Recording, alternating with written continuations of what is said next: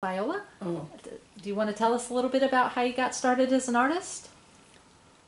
well, I guess it started when I was in the first grade because I saw the teacher drawing pictures of squirrels and different things for us to do our coloring on, and I thought that was the greatest thing ever was to be able to do that, you know.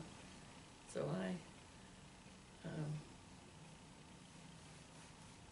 tried my hand at it, and it didn't work so well, and I kind of gave up on it, but my dad told me anyway that when I had paper left over that I had used for lessons to turn it over, and he said instead of drawing on it to use it for more lessons because there was 8 of us kids. So I didn't get to draw much, and but I'd go fishing. My mother would go fishing with me. I loved to go fishing, and I would sit and look at the trees and the leaves and the bushes and everything and see how they were put together, and I would think I could draw those, you know, but I never did start drawing trees and things. But I think that's when it started, is seeing the flowers along the riverbank and everything. Everything was so pretty to me, and the water and everything was pretty. So I hope that someday I could do something, draw it on paper is what I thought. I didn't know anything about painting for a long time. How did you come to learn about painting? Well, all through the years, I would say, "Oh, I wish I could paint that scene" when we'd be traveling, and my husband would say, "Well, you probably could," but I said, "No, I don't know how to get started." So one day I read in the Journal News that there was a class for beginners starting at the YWCA the next week, and my 3 daughters had married and left home, and I was home alone. I had a lot of time, so I went to the phone and called and asked, and the lady said, I said, "How old are the students?" And she said, "Doesn't matter how old they are. If they're beginners, they're beginners. So that's all you have to be as a beginner." I said, "Well, I'm tempted." And she said, "Well, why don't you sign up? You might like it." And I did. I told her to put me on the list, and I went the next Wednesday. And I took my neighbor with me, but she did drawing and everything. But the first class I didn't do very well drawing, but I figured that I would learn. And my neighbor never did go back. Her son told her that he had seen these older people's paintings and they weren't very good. And so she decided she wasn't going to go to the trouble, but I decided I'm going to go. And so I went along, and my husband was tickled that I had something that I wanted to do, and he knew he was real, well, he just wanted me to do what I wanted to do. And everything I did he thought was good. Of course it wasn't. But that's how I got started anyway. And my daughter had given me a kit, I guess 4 years before that, an acrylic painting set with brushes and everything in it, and for Christmas. And they had laid there all that time, and I never tried to paint with them. So that's when I pulled it out. Went to the first class, the second class rather. That day I got kind of gist of what I needed and everything. Having that painting set helped. And so the first class I went to, I went alone, and I just loved it. And I couldn't wait till I got home to practice. And one day my husband went to work early in the morning, right after breakfast. I went down in the basement and I painted all day long, trying to paint rather. And when I heard him close his truck door in the afternoon, that's when I ate lunch. I always had dinner when he come in the evening, and so I fixed it, and that's when I ate the first time that day, after breakfast, I mean. And so I was really impressed with it, and everybody treated me nice and didn't treat me like I was a old fogey or something. They were mostly young, but I didn't miss any classes. And each one I learned a little bit more, and oh, my husband just loved everything I painted. Then I started giving them to the kids, you know, around, and it just grew and grew, and we went out to a park.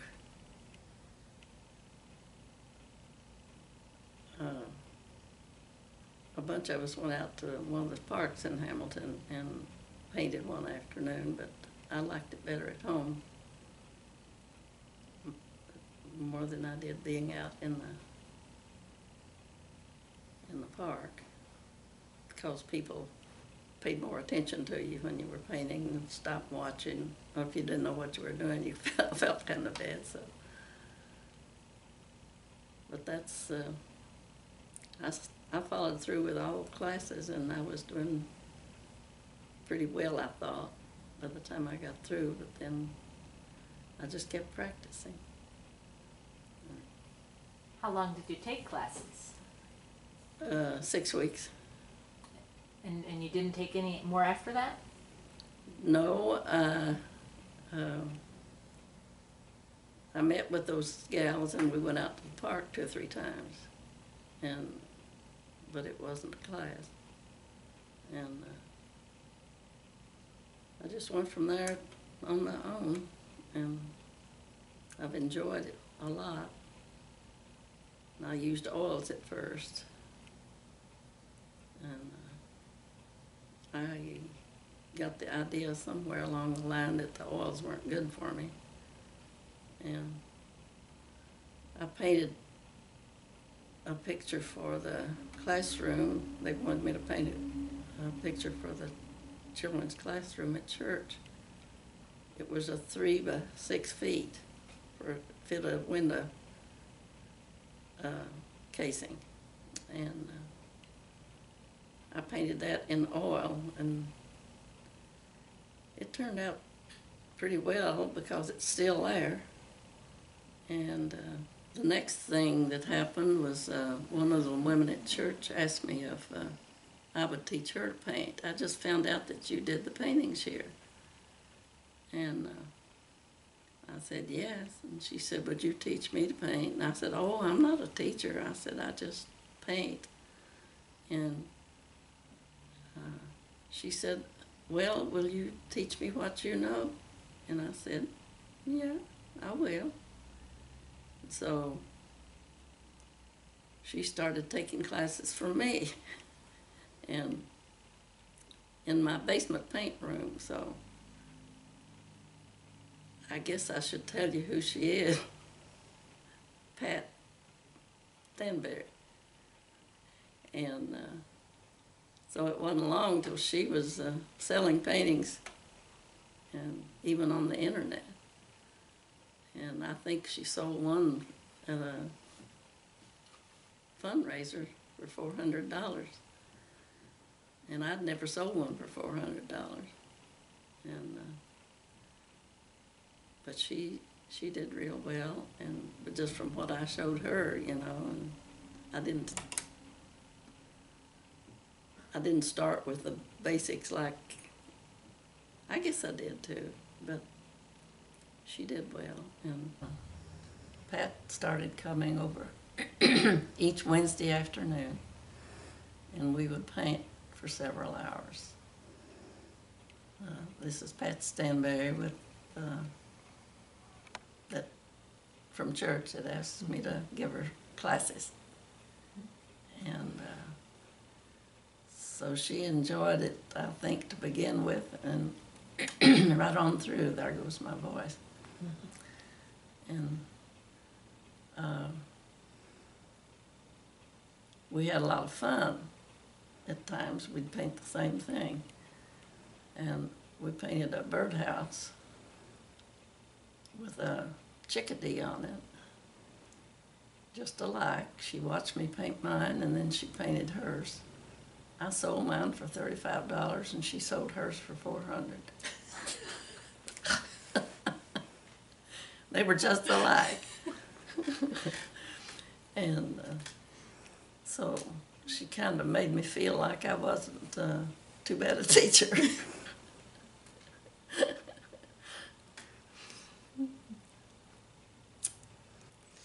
Well, when Vi and I started our classes, she told me she didn't know how to teach, and she wasn't a teacher, but she was a great teacher. It just, she was talking earlier about some of the paintings that we did together, and those are probably my favorite paintings because they turned out the best. The things that I did on my own, she would give me help, and she would look at them and say, well, put a little more light over here, or put a little shadow over here. And I was able to do that, but they still, the ones that I really felt like I did my best was the ones that we did right beside each other. Those are my favorites. Well, they were my favorites too. And you know what? This is kind of off the painting part, but the one thing that I got every Wednesday after we got done painting was a meal cooked by her. So we'd have dinner every Wednesday. So I always knew I was going to get fat on Thursday. I'd be fat on Thursday because of how well she fed me. And then we'd go to church after that, go to Bible study.